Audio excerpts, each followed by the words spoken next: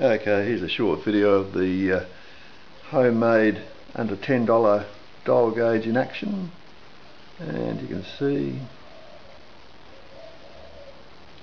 it's measuring cross-slide travel beautifully. You just creep it forward, just go very slowly so we can go faster. It's quite reactive, and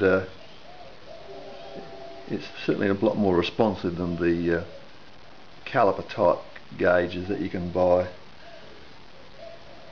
It's got a zero function, and you can also change the reading across to inches or whatever, and off. When you put it into the on position, it automatically zeros, so that's quite a good feature. So you just put it on there, and basically a few magnets on the back just to hold it.